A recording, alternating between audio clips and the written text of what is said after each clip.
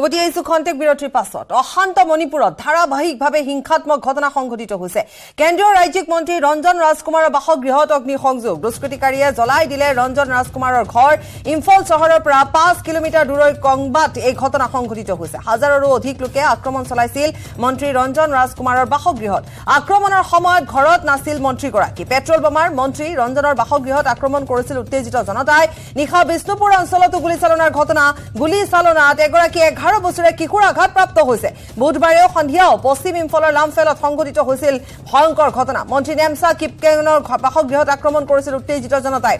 প্ৰায় 500 উত্তেজিত জনতাই বাসগৃহৰ ভিতৰত প্ৰৱেশ কৰি লণ্ডভণ্ড কৰিছিল সকলো সামগ্ৰী তাৰ পিছত বাসগৃহলৈ লক্ষ্য কৰি পেট্ৰল বোমা নিক্ষেপ কৰিছিল উত্তেজিত জনতাই অতি অশান্ত হৈ পৰিছে এবাৰ লক্ষ্য কৰা হৈছে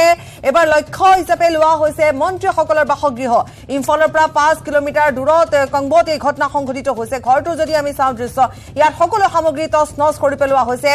তাত যেহেতু পেট্ৰল বোমা ঢালি দিয়া হৈছে অগ্নি সংযোগ কৰা হৈছে গতিকে অত্যন্ত ভয়ংকৰ এক পৰিস্থিতিৰ উদ্ভৱ হৈছে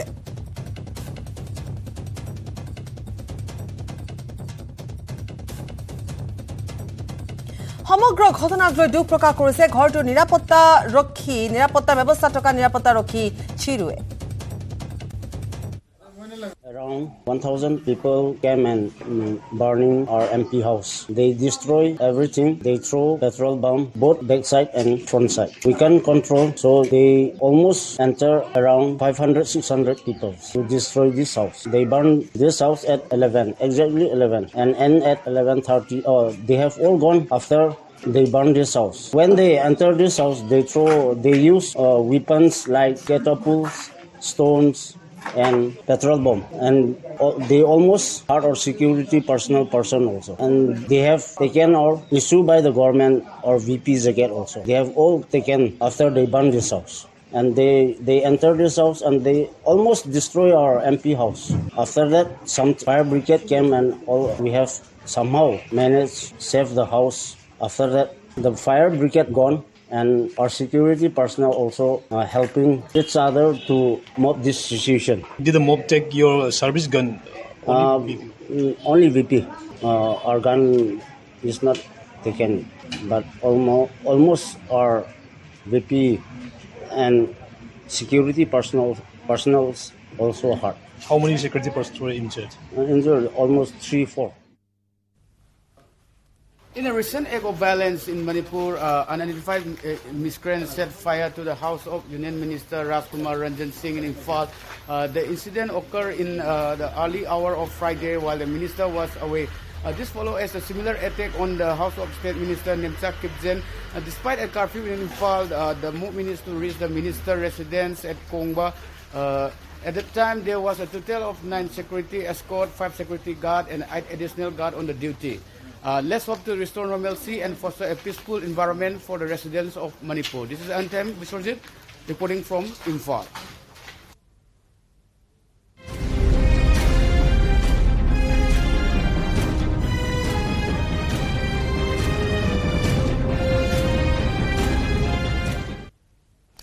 আৰু পুনৰ আহিছো জুনমণি ৰাভাৰ প্ৰসংগলৈ জুনমণি ৰাভাৰ বাসগৃহ CBI দল উপস্থিত হৈছে তেওঁৰ ভাতৃ আৰু মাতৃক বৰ্তমান খুদাবছা কৰি থকা হৈছে তেওঁলোকৰ হৈতেৰ পৰা হয়তো সমগ্ৰ কথাখিনি জানিব বিচাৰি আছে যে কি ঘটনাৰ নিখা প্ৰকৃততে কি হৈছিল মাতৃয়ে কিমানখিনি কথা জানিছিল মাতৃয়ে কিমানবোৰ কথা জানিছিল বা তাৰ পিছত মৃত্যুৰ পিছত এই জুনমণি ৰাভাৰ মৃত্যুৰ পিছত ঘৰটো যেহেতু ৰেড চলিছিল গতিকে সেই সময়ছোৱাত কি হৈছিল কোন আৰক্ষী লুকাইছিল এনে ধৰণৰ হয়তো প্ৰশ্নবোৰ সোধা হৈছে বা তাৰ পৰৱৰ্তী সময়লৈ তেওঁৰ সন্দেহৰ আঙুলি কাৰ প্ৰতি আছে বা মাতৃৰ সন্দেহৰ ভাৱ কাৰ প্ৰতি আছে জুনমণিয়ে কেতিয়াবা কিবা কথা কৈছিল নেকি এই গুটে কথাখিনি তন্নকৈ হয়তো তেওঁ খুদা হৈছে খুদাপোছা কৰি থকা হৈছে আৰু ইতিমধ্যে আমি কৈছো যে জুনমণি ৰাভাৰ মৃত্যুৰ পিছত আসলতে বহুখিনি কথা পোহৰলৈ আহিছে বহুবোৰ কথা পোহৰলৈ আহিছে আনকি আৰক্ষীৰ ভিতৰ চৰাৰ বহু কথা পোহৰলৈ আহিছে আৰু যাৰ পৰিপ্ৰেক্ষিতত ইতিমধ্যে আমি কৈছো যে বহুখিনি হাল হলনি এটা বিভাগটোত কৰা হৈছে এই মুহূৰ্তত যদি আমি জনাও তেতিয়ালে দক্ষিণগাঁও স্থিত বাসগৃহ CBI দল উপস্থিত হৈছে উৎপল আছে আমাৰ সৈতে গতিকে সংযুক্ত হৈছে উৎপলৰ সৈতে উৎপল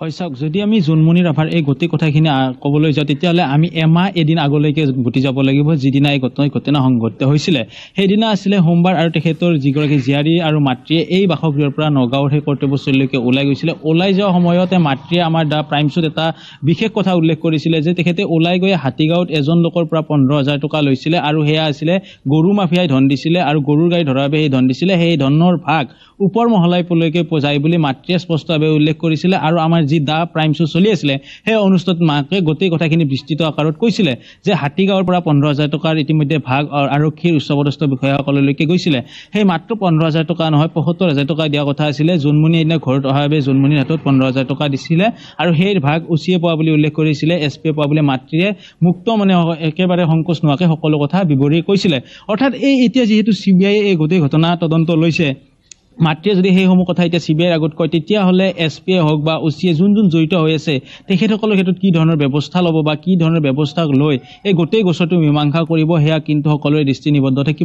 থাকিব আৰু সমান্তৰালভাৱে আমি যদি উল্লেখ কৰোঁ বিশেষকৈ ইতিমধ্যে তেখেতৰ জোনমণিৰ যিটো মোবাইল ফোন এতিয়ালৈকে উদ্ধাৰ হোৱা নাই সোণৰ সিদ্ধান্ত উদ্ধাৰ হোৱা নাই পাৰ্চ উদ্ধাৰ হোৱা নাই আৰু সেইদিনা নিশা আবাজ্যোতি ৰাভাই ফোন কৰি নৈশ তেখেতৰ লগত থকা বুলি উল্লেখ কৰিছিলে মাতৃয়ে যে আবাজ্যোতি ৰাভাৰ লগত শেষ ফোন কৰিছিলে মাতৃয়ে ফোন কৰোঁতে কৈছে যে মই আবাজ্যোতি ৰাভাৰ লগত আছিলোঁ আৰু এই ধৰণৰ কথাসমূহ কিন্তু সেই সময়ত যথেষ্ট চৰ্চাত আছিলে আৰু পৰৱৰ্তী পৰ্যায়ত আৰক্ষীয়ে ততাতৈয়াকৈ আবাজ্যোতি ৰাভাক তেখেতৰ যি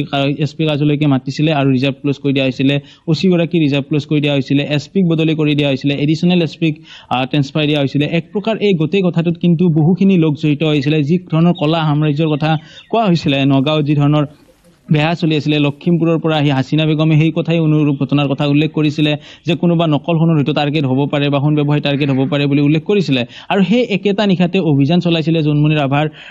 বাসগৃহত সেই একে সময়তে জোনমণি ৰাভাৰ দুৰ্ঘটনাত পতিত হৈ মৃত্যুমুখত পৰিছে আন একে সময়তে তেখেতৰ বাসগৃহত অভিযান চলিছিলে আৰু অভিযান চলোৱাৰ সময়ত মাতৃৰ 1,20,000 টকা নিজৰ হাচতীয়া ধন আছিলে সেই ধন কিন্তু জব্দ কৰিছিলে বাৰম্বাৰ মাতৃয়ে SP এডিশ্যনেল SP তাত থকা বিষয়া কাটৰ অনুৰোধ কৰিছিলে যে আপোনালোকে তাইৰ পইচাখিনি সিজ কিন্তু মোৰ পইচা 1,20,000 সিজ নকৰিব বাৰম্বাৰ কাটৰ অনুৰোধ কৰিছিলে সেই কথা কিন্তু আৰক্ষীয়ে নামানিলে পৰৱৰ্তী পৰ্যায়ত সেই টকাখিনি ঘূৰাই দিম বুলি কৈছিলে কিন্তু তাৰে পৰৱৰ্তী পৰ্যায়ত DGP গৰাকীয়ে সংবাদ মাধ্যমৰ সম্বোধন কৰি কৈছে যিহেতু সিজ কৰা হৈছে সেই পইচা ঘূৰাই দিয়া নহ'ব পৰৱৰ্তী পৰ্যায়ত কাজ কৰাৰ সময়তো আমি সেই কথাই তেখেতে মাতৃয়ে কৈছিলে যে কাজখন কৰাটো বহু অসুবিধা হৈছে ধনৰ নাটনি হৈছিলে আৰু এই গোটেই ঘটনা যদি চোৱা যায় সেই 1,20,000 টকা 4 লাখ টকা ক'ৰ পৰা কেনেকৈ আহিলে বা যিহেতু এতিয়া CBI দল উপস্থিত হৈছে মোৰ পিছফালে থকা এখন আৰ্টিকা বাহন আৰ্টিকা বাহনখনত আহিছিলে লাভলি কাটাৰিয়া ৰাংগুৰিয়ানী তেতিয়াহ'লে এটা যে ইয়াৰ লগত আমি ইতিমধ্যে এক প্ৰকাৰ এটা তৰফৰ পৰা যদি আমি চাওঁ বহুখিনি কথা ইতিমধ্যে উন্মোচিত হৈছে তাৰ ভিতৰত এতিয়া ধৰি লওক আপুনি ক'লে সেই সময়ছোৱা যে গো মাফিয়াৰ কথা আহিছিল ঠিক তেনেধৰণে সোণৰ যি নকল সোণৰ ব্যৱসায় বা নকল টকা তাৰ পৰৱৰ্তী সময়ত যে কোনে প্ৰশ্ৰয় দিছিল এটাকৈ গোটেই অধ্যায়বোৰ জোৰা লাগিছিল কোনে প্ৰশ্ৰয় দিছিল লখিমপুৰত কোন আৰক্ষীয়ে প্ৰশ্ৰয় দিছিল দুটা তিনিটা গেং আছিল সেই গেংসমূহে মূৰ তুলি জীয়াই আছিল তেওঁলোকক আৰক্ষীয়ে প্ৰশ্ৰয় দিছিল আৰক্ষীয়ে কোনো বাধা নিদিছিল বা তাতো এটা গেম আছিল এই গোটেই কথাবোৰ পোহৰলৈ আহিছিল একমাত্ৰ যদি পোহৰলৈ অহা নাছিল যে জোনমণি ৰাভাৰ সেই দিনাখন ঘটনাটো কেনেকৈ ঘটিছিল একমাত্ৰ পোহৰলৈ নহা কথাটো আছিল আৰু সেইটোৱে হয়তো এতিয়া CBI তদন্তত আনিব লাগিব Utpal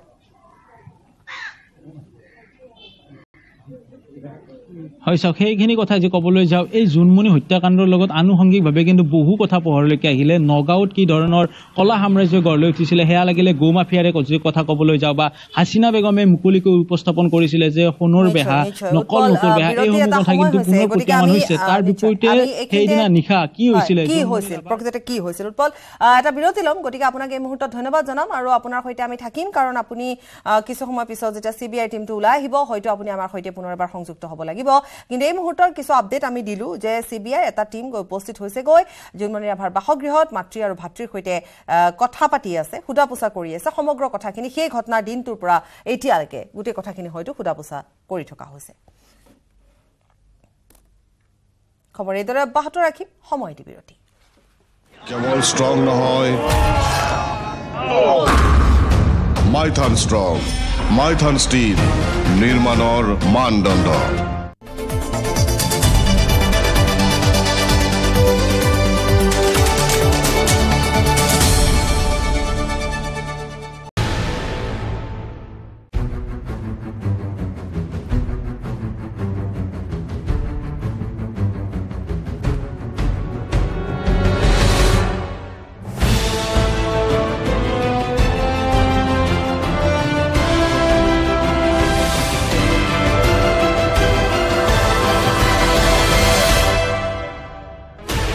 16 channels, 15 languages, 26 states, 1,200 plus reporters, 67 plus crore viewers. India's largest news network, News 18 Network.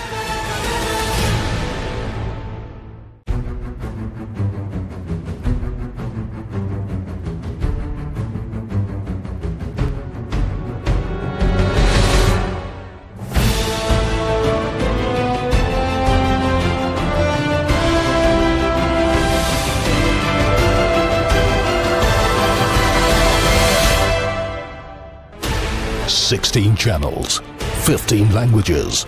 26 states, 1,200 plus reporters, 67 plus crore viewers. India's largest news network, News 18 Network.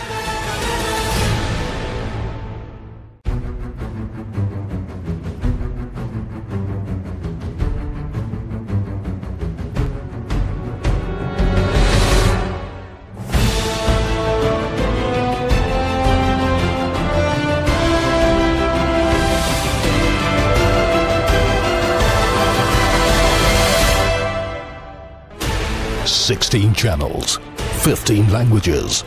26 states, 1,200 plus reporters, 67 plus crore viewers. India's largest news network,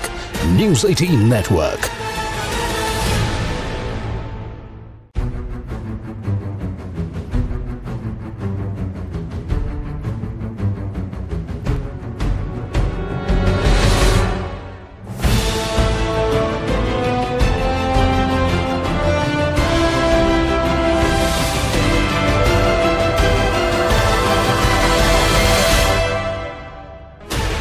Sixteen channels, 15 languages, 26 states, 1,200 plus reporters, 67 plus crore viewers. India's largest news network, News 18 Network.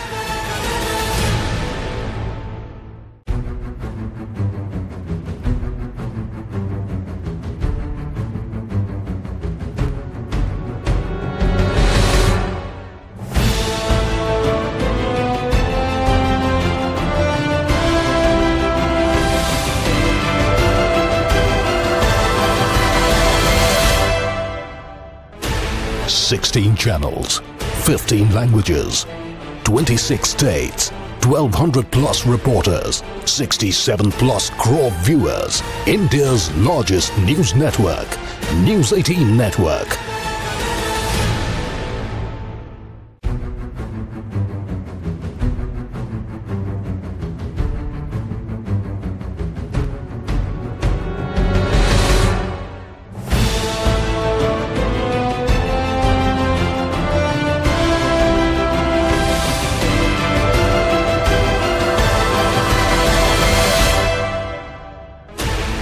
Sixteen channels, 15 languages, 26 states, 1,200 plus reporters, 67 plus crore viewers. India's largest news network, News 18 Network.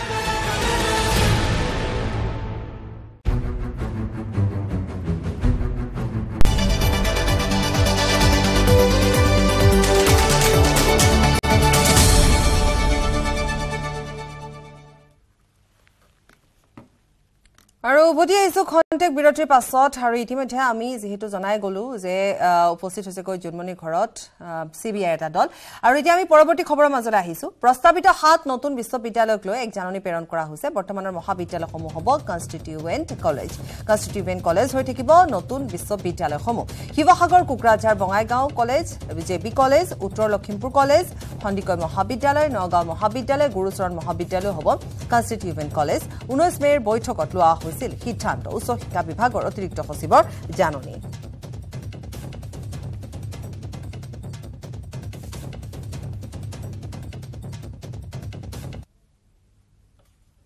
আৰু খবৰ আছে সমবিৰতি কেৱল strong নহয় Maithon strong Maithon steel নিৰ্মাণৰ মানদণ্ড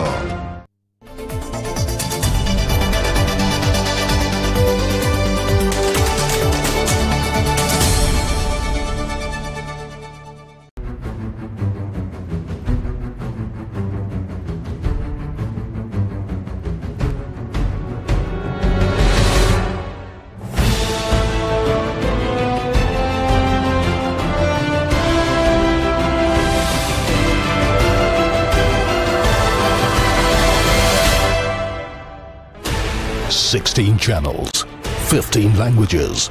26 states, 1,200 plus reporters, 67. গাঁওখনৰ দ্বিতীয় আছে মই দেখুৱা মোৰ সহযোগী সহায়ত কেনেদৰে গাঁৱৰ মাজেৰে এনেদৰে পথ পাৰ হৈ পানী মানুহৰ ঘৰত সোমাইছে বা যি বাসগৃহ আছে বাসগৃহসমূহ বুৰ গৈছে এই পানীত বুৰ গৈছে ইতিমধ্যে সেই পৰিস্থিতি এতিয়াও কিন্তু সেই পৰিস্থিতিৰ পৰা এতিয়াও ৰাইজ উদ্ধাৰ হ'ব পৰা নাই বিশেষকৈ ক'বলৈ গ'লে চাওক যে কি ভয়ংকৰ গতিৰে ঘৰৰ কাষেৰে এতিয়াও পানী বৈ আছে এই ঘৰটো কিছু অংশ ইতিমধ্যে বানে ভাঙি লৈ গুচি গ'ল এইটো এটা চৰকাৰী আৱাসগৃহ চৰকাৰে প্ৰদান কৰা এই দুখীয়া দৰিদ্ৰ পৰিয়ালক প্ৰদান কৰা ঘৰ আছিলে এই ঘৰটো এতিয়া হয়তো বাসোপযোগী হৈ থকা নাই ভিতৰৰ হয়তো সা সম্পত্তি সম্পূৰ্ণখিনি নিঃশেষ হৈ গ'ল যিহেতু তাৎক্ষণিকভাৱে বান অহাৰ পিছত এইসকল লোকে কোনো ধৰণৰ প্ৰস্তুতি চলাব নাপালে বা নিৰাপদ স্থানলৈ তেওঁলোকৰ গোধন পশুধন ইত্যাদি সব তেওঁলোকে এৰি দিবলগীয়া হ'ল বানৰ প্ৰবল খুঁটত এৰি দিবলগীয়া হ'ল কোনো বস্তু বচাবলৈ সুবিধা নাপালে ইতিমধ্যে সেই কথা আমি বাৰম্বাৰ উল্লেখ কৰি আছোঁ চমুৱা গাঁৱৰ লগতে এই অঞ্চলটোৰ চমুৱা গাঁও কোঁৱৰপুৰ শোলমৰীয়া সেই অঞ্চলটোৰ সৰ্বমুঠ শতাধিক পৰিয়াল এনেদৰে বহু বিশেষ গুৰুতৰভাৱে তেওঁলোকৰ অনিষ্ট হ'ল কিন্তু এইসকল লোকক এতিয়ালৈকে চৰকাৰে পৰ্যাপ্ত সাহায্য প্ৰদান কৰা নাই পৰিতাপৰ বিষয়ে এটাই কওঁ যে দৰ্শকসকলক মাত্ৰ ৪৮টা পৰিয়ালক লখিমপুৰ জিলা প্ৰশাসনে খাদ্য আৰু পানী যোগান ধৰিছে অতি পৰিতাপৰ বিষয়ে ৩খন গাঁও শোলমৰীয়া চমুৱা আৰু কোঁৱৰ গাঁও এই শিঙা নদী বানত সাংঘাতিককৈ বিপদগ্ৰস্ত হৈ পৰিলে তেওঁলোকৰ জনজীৱন বিধ্বস্ত হৈ গ'ল সকলোখিনি ঘৰ দুৱাৰ সা সম্পত্তি সকলোখিনি গ'ল বহু পৰিয়ালৰ কিন্তু তাৰে মাত্ৰ ৪৮টা পৰিয়ালকে লখিমপুৰ জিলা প্ৰশাসনৰ ফালৰ পৰা সাহায্য সামগ্ৰী ইতিমধ্যে প্ৰদান কৰা হৈছে বা তেওঁলোকক দিয়া হৈছে মোৰ লগত এই ঘৰটোৰ গৰাকী আছে উপস্থিত মই কথা পতাৰ যত্ন কৰিম ঘৰৰ কিবা কিবি বচাব পাৰিলে জানো একো বচাব নোৱাৰিলোঁ মাথাই ভাগিলে বুলি কোৱাৰ লগে লগে মই গৰু আনিবলৈ গ'লোঁ গৰু মানুহজন ঘৰত নাথাকে বেপাৰলৈ যায় তাৰপৰা